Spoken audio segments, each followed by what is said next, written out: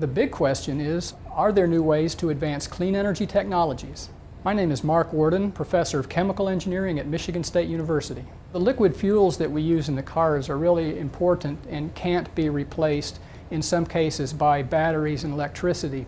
And we can produce liquid fuels without some of the disadvantages of conventional biofuels by using sunlight as our power source rather than crops. We use sunlight to make electricity. The electricity splits water into hydrogen and oxygen, and then we use our microbes, our bacteria, to combine the hydrogen and oxygen again into a fuel called isobutanol. It's revolutionary in the sense that it's based on hydrogen and oxygen that come from water rather than using food materials like corn to produce a fuel. That way it doesn't affect the food supply.